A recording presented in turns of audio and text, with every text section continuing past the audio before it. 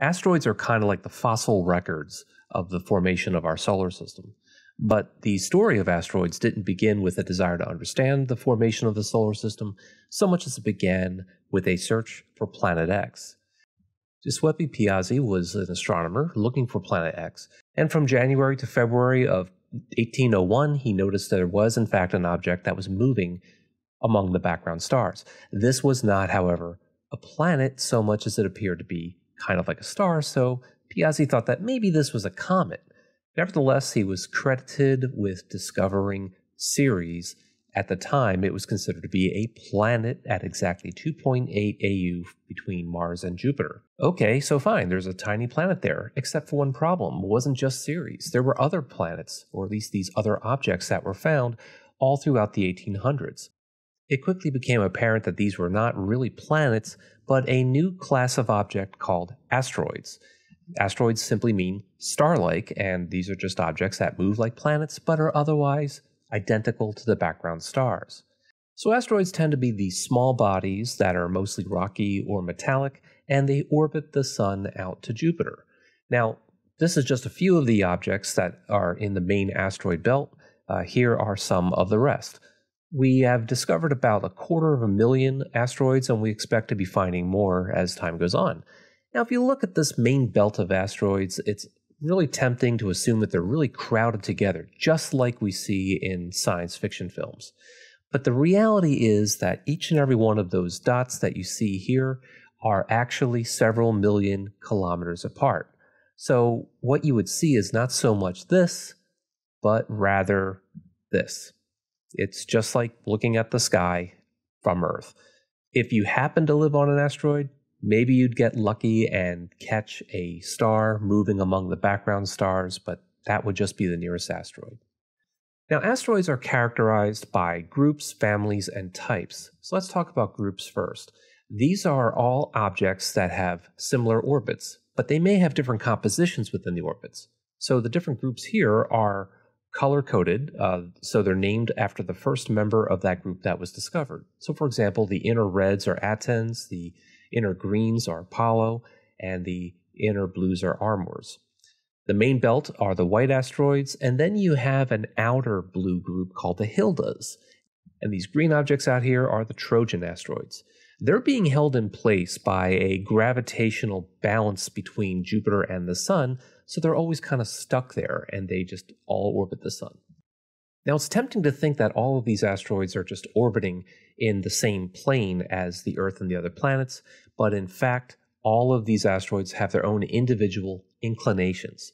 So some of them are coming in from above, others from below. But if we mathematically flatten all of the orbits of these asteroids, these gaps emerge. These gaps are called Kirkwood gaps, and they're due to orbital resonances with Jupiter. For example, if there's an asteroid in the first gap at 2.5 astronomical units, then for every 3 orbits around the Sun that asteroid makes, Jupiter makes 1 orbit.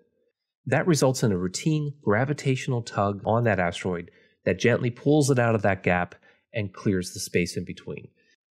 And if this looks familiar, well, it should. We see gaps like this in Saturn's rings due to orbital resonances of ring particles with moons orbiting outside of the ring system. Asteroids are also characterized by families, and families are formed in collisions. So they're really just the debris of collisions of asteroids, which happen an awful lot during the early solar system, and as a result, family members are going to have similar orbits, colors, and composition. Now, some of the largest families can have several thousand members, but they're all spread out in a kind of a ring system around the Sun. Think of it this way. A family is initially formed in a collision, so that debris is going to orbit the Sun. But because each object in the debris field has its own distance from the Sun, each object is going to follow its own Keplerian orbit. That means that objects that are closer to the Sun are going to have shorter periods, while objects farther from the Sun are going to have longer periods. The result is that the objects of the family spread out, forming a kind of a ring system around the Sun. So families don't really orbit together in the same place. Rather, they spread out, and the way we define families are not by where they're located in their orbits, but by their colors and compositions. And it's the compositions of asteroids that let us define asteroid types. Stony type asteroids are kind of what we're most familiar with. These are the ones that orbit closer to Mars.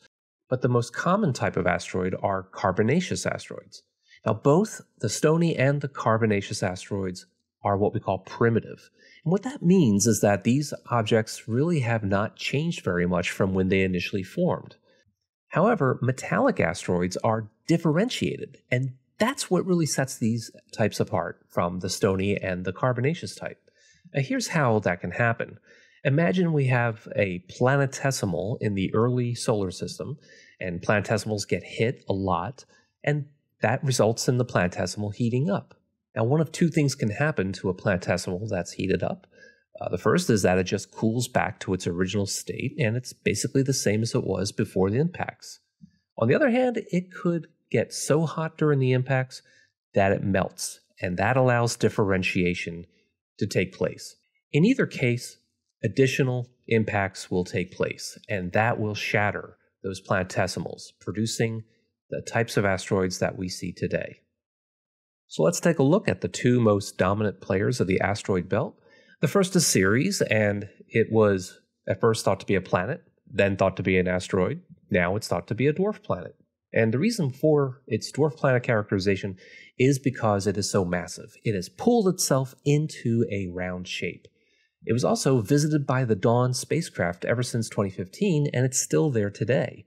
And one thing we notice about Ceres is that there are no giant impacts. It's very much similar in texture to the lunar highlands. Here's a sequence of images taken by the Dawn spacecraft, and it shows the planet making a single rotation. You notice how there are no dark Maria region on the planet like we find on the moon. Now, perhaps the most striking feature of Ceres are these two bright spots inside the crater that's kind of at the 1 o'clock position on your screen. This crater is called Itokawa crater, and the bright spots in them are the result of salty, briny water that erupted or surged through cryovolcanoes. So when the water was exposed to the vacuum of space, it instantly sublimated and deposited these bright, highly reflective salts onto the surface. It raises the question of whether or not cryovolcanism may still be active on Ceres. And some of the most compelling evidence of cryovolcanism is this object right here. This is called Ahuna Mons. There's a side view of it. And this is a very tall mountain. This is about twice the height of Mount Everest on Earth. And this is believed to be a protrusion of water ice surging from deep inside Ceres's mantle. So the mantle is going to be mainly water and ice with perhaps a rocky interior. Now, to put Ceres into perspective, here it is stacked up against the Earth and the Moon. And if we take a closer look, we can now look at the most massive asteroid in the solar system, Vesta. Vesta was visited by the Dawn spacecraft, and it's covered in basalts. And basalts are the result of volcanoes, so this tells us that Vesta was once volcanically active.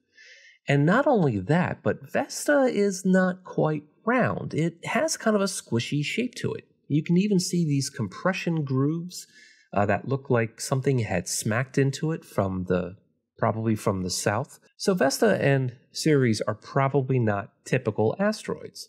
We already know that Ceres is a dwarf planet, but it's also very wet and undifferentiated.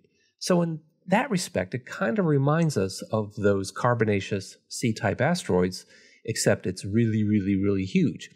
And Vesta is neither a metallic or a stony asteroid, but rather it's the planetesimal that has yet to be shattered into such asteroids. So Vesta really is kind of like a proto-planet. And Vesta and Ceres are not the only asteroids that we have either visited or flown past with spacecraft.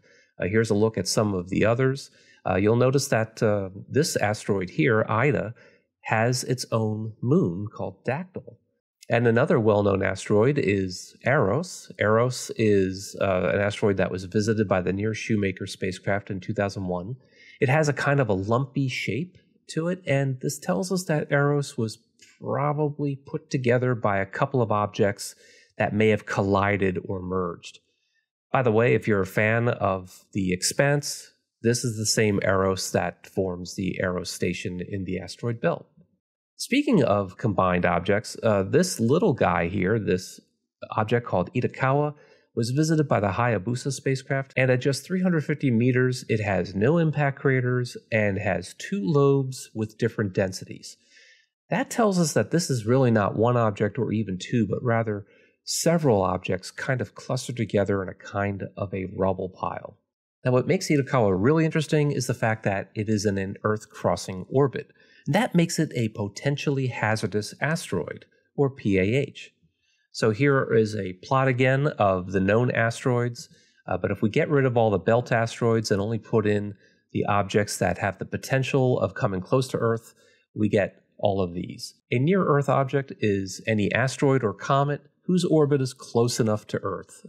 That is to say, comes within about 1.3 AU of the Sun.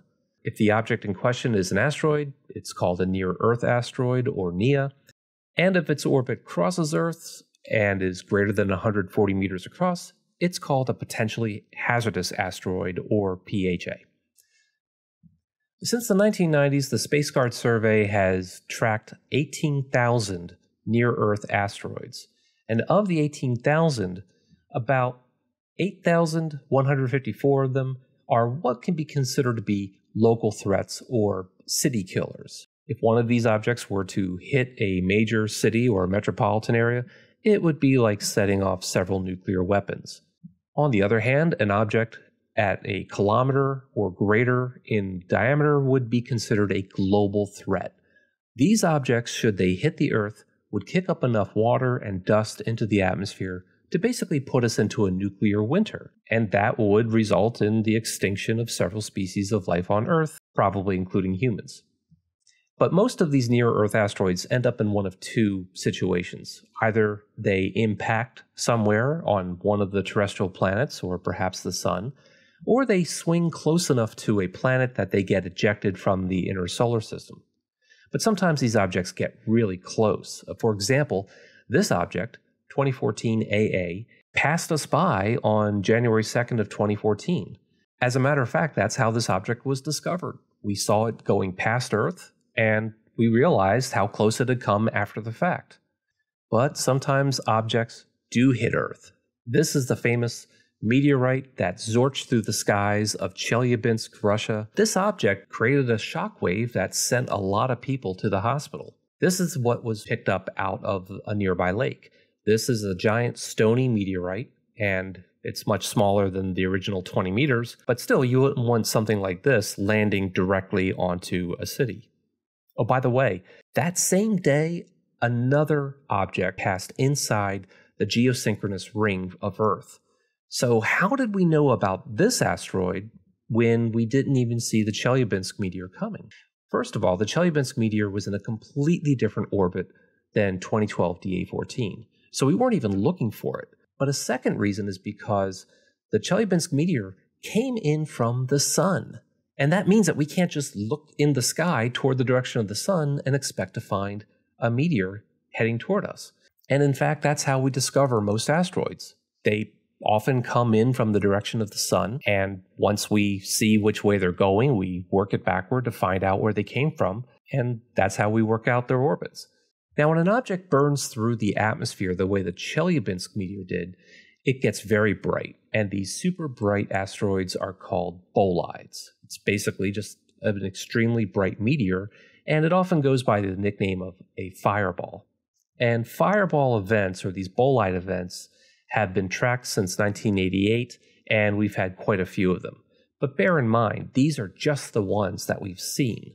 Oftentimes, these events will occur over the ocean, and if there is not a ship or an airplane around, there's no one out there to see it. So the Chelyabinsk meteor was actually the most powerful bolide event, and it released about a half a megaton of TNT. But so far, the greatest threat that we do face to a major planet-killing asteroid is really not that huge a threat at all. This is the orbit of 410777, and it has a 0.14% chance of impact in 2185.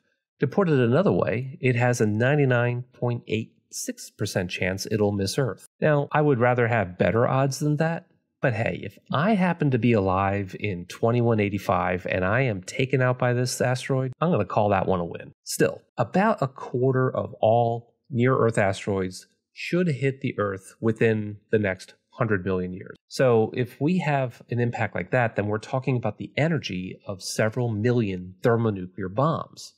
So the big question is, could we defend ourselves? And the answer is, well, it depends. It depends on knowing when it's going to impact. Obviously, the more lead time, the better.